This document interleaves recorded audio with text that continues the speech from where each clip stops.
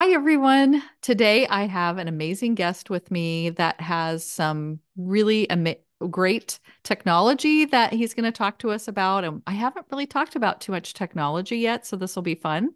And his name is Marc Fussell. And I'm going to let him introduce himself and tell us why he got into this field of mental health and what's going on with him. And then I'll ask some questions as we go along, and you'll get to know more about what he does. So thank you for being with us, Marc. Oh, thank you, Cynthia. I appreciate the time and willingness to talk to me. Sure. Well, tell us how you got started with your app, which is called Take 2 Minutes. Absolutely. So, Take 2 Minutes, it has an interesting backstory, and I think it's very fitting for your audience. Take 2 Minutes started, I want to say the year is around 2014 or 2015. And my older son, who is actually now a part of Take 2 Minutes, and he helps me with some of the marketing efforts, but he was struggling a bit in high school with mental well-being. I would label it depression. I'm not a therapist or a counselor, but he was just a little bit depressed, it seemed like to me. And so, as a caring parent, I just decided to start sending him a positive message every day around noon. In the middle of his school day, a text message that let him know he was loved, let him know that people care about him, just something uplifting and positive to him every day. And that was just something I took on.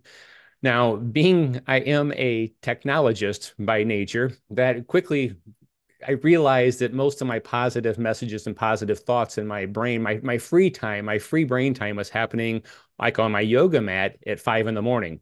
And most parents and children will know that 5 in the morning is not the best time to text a child a positive message. He was probably still in bed at that point in time. So I made a little app that allowed me to text my positive thought to a phone number, and it would take my positive message, put it into a Google Doc. I would go to my desk later on that day and I would open the Google Doc, kind of round it out and send it to him. But then I progressed it to where the app would actually just pick one out of the Google Doc and send it to him. And then after it was a little bit more robust, a few other people in my community wanted to receive the positive messages. And so I said, sure. And I made it where they could join and get the positive messages. And I really thought nothing more of it than that. At that point in time, I had 10 people reading some positive messages that I was generating on my yoga mat in the morning. And it was kind of a fun little side thing. I was in a local shop one day, and it's a juice shop that sells fresh pressed juices. And I was talking to the person behind the counter about their message they received that day because they got the messages. They always loved them. They thought they were, very positive, helping them. And while we were talking, the person behind me in line, a complete stranger, says, "Oh my gosh, I get your messages also." And I was taken back, like, "Oh, I didn't know." And so I went home and looked, and 300 people were getting the messages. So it had grown to a larger number of people than I ever expected. So at that point, I realized maybe I should do more with this. Maybe I should find a way to help more people besides just these positive messages I had created. So I reached out to my network of acquaintances and friends and got in touch with a psychologist at a Duke University who had a grant to study resilience and happiness in healthcare workers and students. He was willing to share with me all kinds of data. He was like, I think 8 years into his studies at that point in time. He had 40,000 people through his program, and he had a whole lot of data, black and white data, about what worked to help people get into a more positive mental state. He spent so many phone calls with me, hours on end, just telling me all about this information. And I took it all and started making an app for it. And so that is what became Take 2 Minutes. But the basis of it all is a long story. It started to help my teenage son with his struggles in high school. I love it. So that this is back when it was starting, but when you said you didn't even know 300 people were on it, is that because the people that were getting it were like, I love this. I'm going to send it to my friend and have them sign up, and that person's going to send it to their friend and they can sign up, and all that signups were happening kind of behind the scenes, and you didn't even realize that it had done that. That's correct. I had I grown love the that. Yeah, it was just completely, I made it where you could text the word join to my phone number and it would join you to the system. And I didn't know it had grown that large.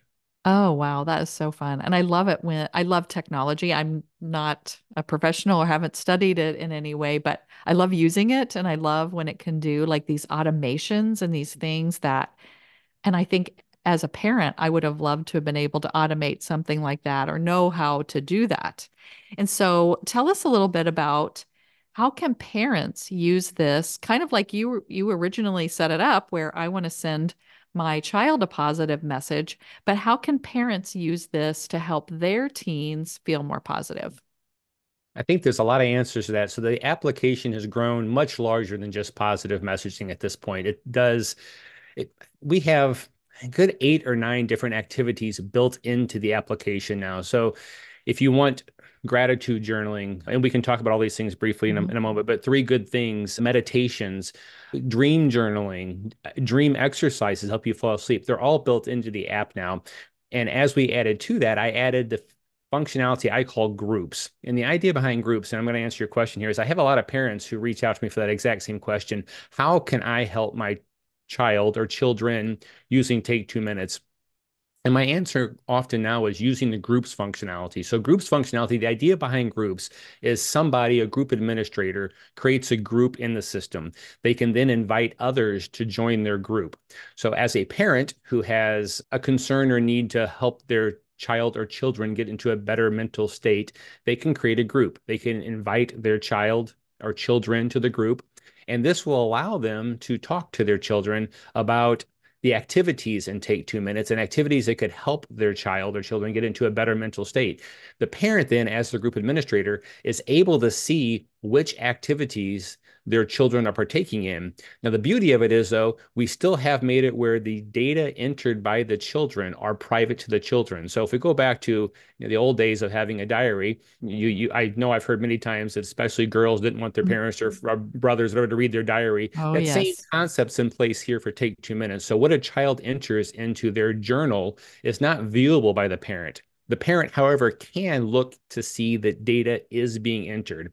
Mm. And this works in a few ways. And I want to talk about gratitude journaling a bit because gratitude journaling is something that's really great for mental well-being. Hmm. However, if you talk to a 13, 14, 15-year-old about gratitude journaling, they may not even get it at that age, or Hmm. maybe they haven't been exposed to it. And so to give them a blank sheet of paper, and I use the blank sheet of paper as an analogy. Obviously, this is all text-based on your phone, but if you give them a blank sheet of paper and say, write something you're grateful for, I know I have a 16-year-old right now, and he would be like, I don't know. What do you want me to do here?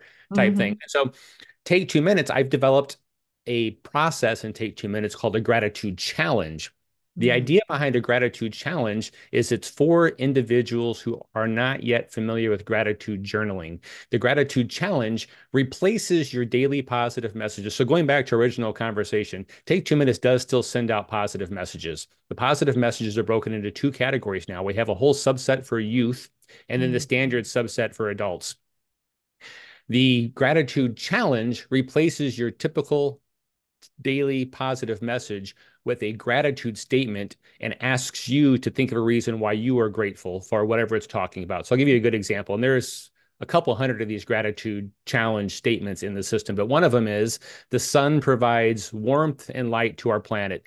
Think of a reason why you like the sun. And that Mm. just gets someone, so with these 200 different prompts, you get different ones every day. It gives someone something to think about and create a reason why they're grateful for it. And it doesn't necessarily matter what your answer is, as long as you put a little thought into it and think of a reason why you are grateful for the question it's asking. That gets your mind into that subset of recognizing gratitude.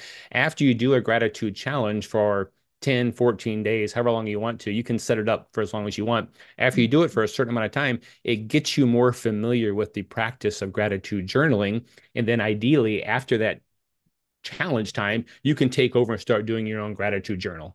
Well, I know I love journaling and I do a lot of it, but even though I've done it for forever, I like prompts. I'm always looking for more journaling prompts because that really gets me thinking in a certain direction that I wouldn't have went on my own. And then I'm like, and then I learn so much and I look at what I wrote and sometimes I go back and look at prompts that I've answered last year. And I'm like, oh my gosh, I didn't like it's so insightful. And it's just, it came out of me, but it was because I was prompted to do that. And so I kind of just go with journal prompts all the time, even though I probably could just write anything. And so you're saying that they could make it as long as they wanted it to be. Is that, I mean, like, is that kind of like if they needed a prompt forever, they could do that? Yeah, and forever is an interesting term. I think right now, Well, not forever. I I limit the gratitude challenge to I think 21 days might be I had there's a number that's a top end limit. I forgot Mhm. exactly what it is, but it lets you do it for longer. So you might during the sign up process, it does ask you if you want to start with a gratitude challenge. Mm, That particular sign up process will automatically set it for 7 days. However, okay. you can go through the regular sign up process, bypass that. Yes, I want to start with the gratitude challenge. And then once you start receiving your positive messages, you can go into the system by signing in, and there's an ability to set how many days, or you can just text back to the system, I want to start a 20-day gratitude challenge. And that will Mm, set it for 20 days for you. So there's the ability to set it. And again, I yeah. do apologize. I forgot what the upper end limit I set in the code was, but I made it where it does cap it somewhere. Sure. Well, and even if you still needed prompts and you got the same ones again, wherever you are in life, you're going to answer it differently. You sure are. And Yes. I have learned that too, that I've gone back and answered the same prompts a year later just to see like how is it different? How much have I grown? I grow every year and it's so fun for me to go back and see that. And when I worked in school, we did some stuff with gratitude and we taught the students that gratitude actually changes your brain chemistry.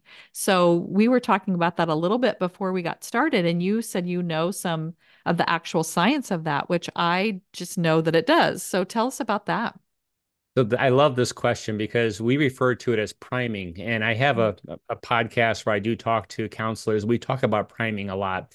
The idea behind priming is as you start going down this path of creating gratitude statements, it does rewire your brain to recognize positivity. So, Barbara Fredrickson, I think, is the psychologist who once said the negatives scream at us every day. We are predispositioned to recognize the negatives. You have to sometimes look for the positives. So, the idea of priming is you start writing down or recognizing things for which you're grateful. That helps your brain get rewired, for lack of better terms, to recognize things for which you're grateful or positive things around you. And as you do that more, it becomes more aware to you. And so with Take 2 Minutes, there's a path I've created through our system that works well for this exact purpose. So if someone starts gratitude journaling ideally is done in the morning time or sometime in the early part of their day. So Mm-hmm. you sit down and I want to say write, but in the terms of Take 2 Minutes, you type into your phone or into your computer your gratitude statement. That helps you recognize gratitude as you start your day. Then you go into a 3 good things exercise in the evening. Now, 3 good things is a 15-day challenge that every evening, ideally before you go to bed, the system sends you a text to remind you it's time for your 3 good things. It sends you a link. You click on the link and it takes you to a form you fill out. And the form you fill out asks you to think back on the day and think of 3 good things that either happened to you, that you did, that you saw, you witnessed. What it could be anything, but you're thinking of good things that were in the previous day. So you start your day with a gratitude journal or gratitude challenge, and you end your day thinking of 3 good things that happened to you in that day. Mm. Both those activities together get your mind recognizing gratitude. The 3 good things is phenomenal because since you're doing it before you go to bed, as you fall asleep, your subconscious actually works on that positivity that you just generated by thinking of 3 good things, and it Mm. helps you with that positivity when you wake up.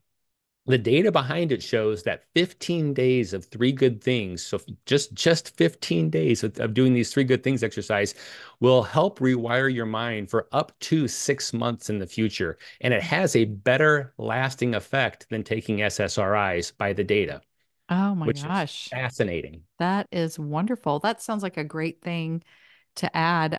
As a life coach with kids who have anxiety, just talking to them about doing those kinds of things and showing them this app that they can use this to really rewire their brain to look for those positive things. I do an exercise with them where we just talk about like the what you think about is what you notice in the world.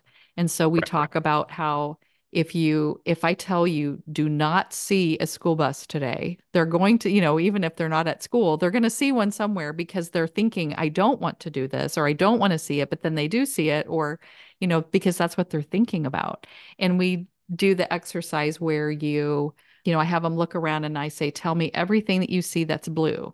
And they just name off these different things and see it. And then I say, okay, now close your eyes and tell me everything that was yellow. And they're like, well, I don't know what was yellow because I wasn't thinking about it. And I'm like, that's the same way of, if we're thinking, oh, my day is terrible and everybody hates me and this is the worst, this teacher is terrible and all this stuff, then you're going to see all the reasons why that's true. But if That's you're so true. thinking about the positive things and what is going right and the things that you do want, then you're going to start seeing the evidence that that is true. And so it's a similar thing, except they're like it's really concrete where they're writing down what is it that they're grateful for and also what are three good things that happened to me today. I love that. And I'm excited for this app because I can share it with all of my clients and they can use it in a way that will help them with their anxiety. Absolutely. And there are specific anxiety meditations built into the app as well. So we have meditations broken into many different categories. We have daily meditations, and the daily meditation just simply put every day there's a new meditation. It gets sent out to the people who subscribe to daily meditations, and you can meditate with that if you'd like to. There are also on-demand meditations, and on-demand meditations are broken into different categories. So one is just what I call generic meditation. So you could text to the system, I would like a 3-minute meditation spoken by a female. You're going to get that Mm, back, a 3-minute meditation spoken by a female. At the same time, though, if you are having anxiety, if you are in a anxiety attack or a panic attack or just struggling for a moment, you can text back to the system, send me an anxiety meditation. We've got mm, about 20 meditations that are just really focused on helping you calm down from anxiety, and it's going to give you one of those 20 meditations. mm, As a subscriber to the system, for people who actually do sign up and pay and subscribe, you can then create a library of your favorite meditations. So if you have an anxiety one that you really liked, you can just click the save to my library. And in the future, you have that one to go back to as many times as you want to.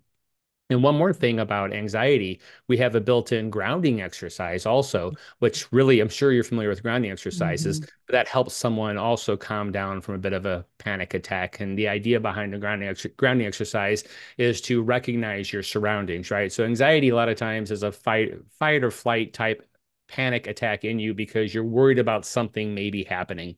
mhm, It's forward looking is what anxiety is, whereas depression is rear looking. So as a forward looking, when it's happening and you're in that panic attack, recognizing things that are around you, 5 things you can see. And like right now, I can see you, I can see my plant in the reflection back here. I can go through and look at things I see. And then I can start thinking about what do I hear right now? And I have an air purifier over here running. I can hear that. And so that really brings me into the present moment, going through a grounding exercise.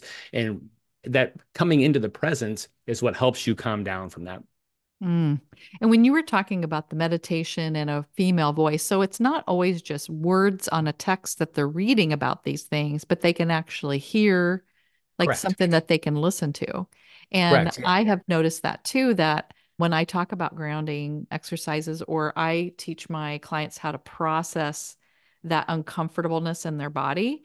And for a while, I had like this list and I would talk to them about it and I would have like, do this and do this and do this. And I thought, well, if it was me that was experiencing this, I would want to hear someone talk me through it, Right. especially if I'm because your brain kind of goes offline. At least half of it goes offline when you are anxious or panicked.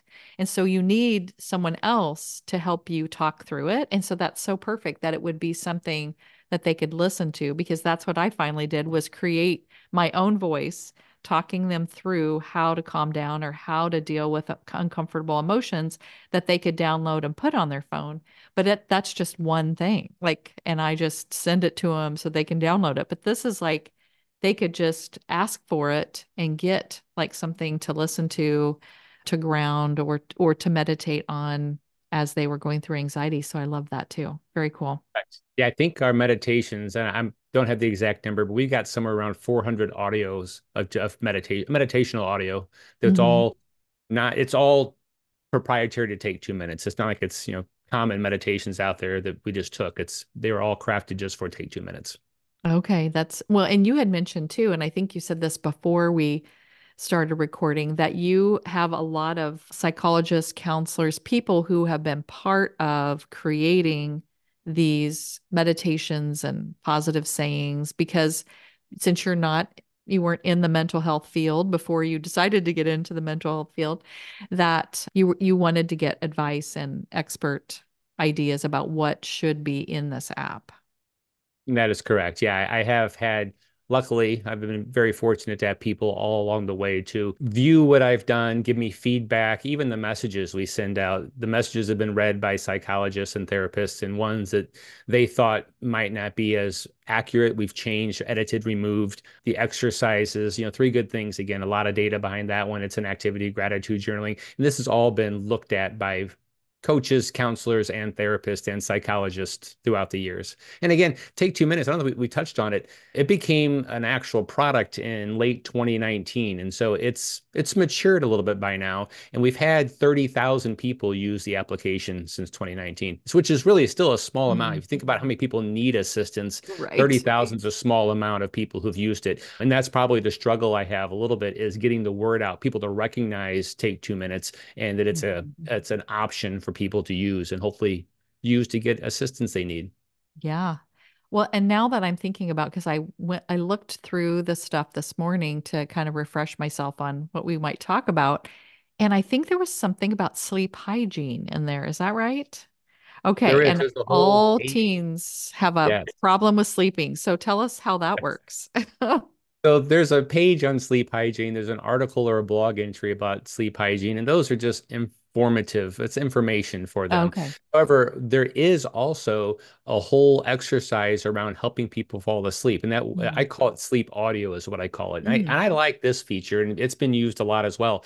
There are at least eight that I know of, proven methodologies to help people fall asleep. Some of them are used by the military, some have been used by psychologists, some are used by sleep studies. But ultimately, there's eight different methodologies to help someone fall asleep. Some of them are mental, like things you Mhm. think about. Some of them are breathing exercises to help you calm down.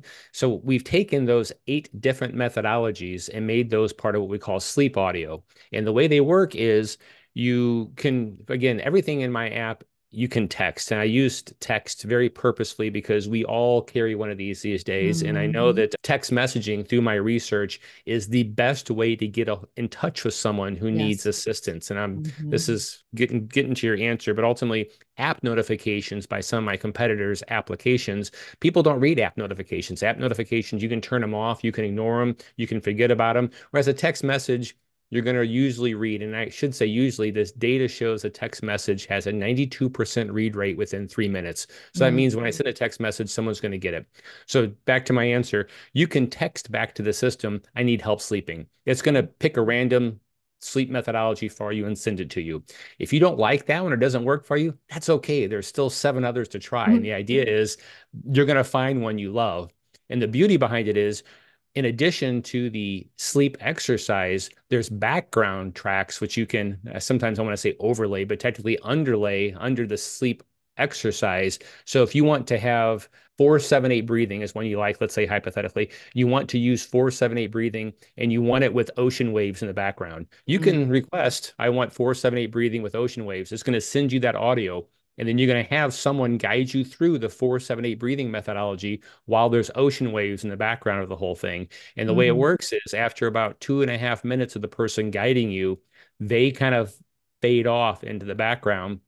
And you just have the ocean waves continuing in the background for you to fall asleep with. Mm, I love that. Yeah, I think that that is becoming like the big thing. I like white noise, like a fan running or something like that. I can't sleep in complete silence, but I most of my clients are listening to something. Like they have earbuds in or they have something, some kind of videos on YouTube or listening to podcasts or something. I mean, they all want to listen to different things, but they're all listening to something as they're going to sleep. I don't think I really have any clients that are going to sleep in silence. So, and Fascinating. maybe they're, yeah. And so this sounds like this would be very helpful if someone is having trouble. And teens do have trouble going to sleep because of their circadian rhythms have changed when they're a teenager, and it makes them want to stay up later and sleep later. And so maybe that would be something that they could do to get more sleep, because unfortunately, school doesn't change what time they start, and they still have to get up early and do all the things, even though their bodies don't want to do that. So,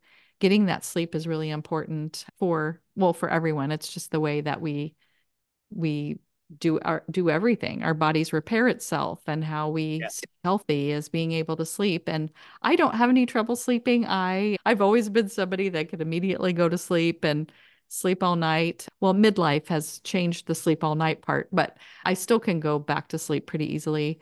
So I'm glad, because I've seen people in my family who really struggle with that and don't really know what is the best thing to do. So this could be another thing that they could try, and hopefully that could be helpful to them. So, Yeah, the sleep what do exercises are you? very popular. And real quickly, going back to our original question, for when we first started this, parents, again, if they sign up their children and create a group, they can see if their children are partaking in sleep activities also. It's one of the things they can check to see if Okay. they're actually doing it. Oh, that's so cool. I love that. And I think that this would be great as a family. My kids are adults and moving on with their lives. But when they were younger, I would have loved to have had something like this where I could, share something with them, but also be able to see that they were partaking in it without like being too intrusive. Because Right. teenagers don't want us to ask them a bunch of questions, or are you doing this? Are you doing that? And so you could just kind of be watching that without really bothering them a lot about it. So that would be cool. Now I have grandkids and they're not old enough to have devices, but when that happens, I'll have to talk to them about experiencing that with them too, which I think is a great idea. So I'm guessing that most for my listeners, you're wanting them to go to the app and see what it's all about and check it out and sign up for it so that they can share it not only with themselves and help their own mental health, but for their children as well. Yes, absolutely. I mean, the app was created to help people. It is a nonprofit, so the goal is not to become a large corporation. The goal is just to help people. Mhm. Obviously, as a nonprofit, it has to still be sustainable. It has costs that are associated Yes. with it. The costs so far aren't salaries. The costs are all the infrastructure to keep it running. It's not a small system. It runs on, a little bit techie here, but it runs across 14 different servers to keep it Mhm. running. And that's also to keep data privacy in place. My background is technology. I understand, and I'm not going to even try to claim it's HIPAA compliant, but I do understand HIPAA compliancy, and I've done all the right things. The data is encrypted. The data is encrypted at rest. The data about the individuals is separated from the data they enter. So all those things are in place to make sure it's a secure system. But of course, all those things come at a cost, right? So a large part of it right now is trying to get users to help keep it running so we can do more Mhm. with it and help more people. Yeah, I love I that. hope that's Well, a good answer. yes, it's a wonderful answer. And I will be putting all of that in the show notes so that people are can just click on it and go see what it's all about. And then is it okay if people email you? I can't remember if you put your email in my guess, but would you want to hear messages from people about what they're experiencing or questions they might have? Absolutely. I love to hear from users. Users get in touch with me often, and and most of it, knock on wood, is good feedback about how the system's helping them. I get a lot of good testimonials, but at the same time, if they have something that didn't work for them, obviously I want to hear about that too, because I always want to improve the system. Sure, And that makes sense. something we can even do is I can create a coupon code for you that you can Hmm. include with it, and people can get a certain amount off. And I'll make sure I do that, and I'll send it to you via email once we finish talking here, Cynthia. Yeah, that would be great. I would love that. I always like to have little promotions that I can promote my guests in some way and make sure that people get involved in your world as well. I love that. Very Well, good. I Then am so glad that you were with us today. I am so glad to be here. I appreciate your time and I appreciate the questions, and hope that the conversation helps some people think of ways they can improve their self-being and wellness. Well, it has helped me because I want to share it with all my clients. So Very good.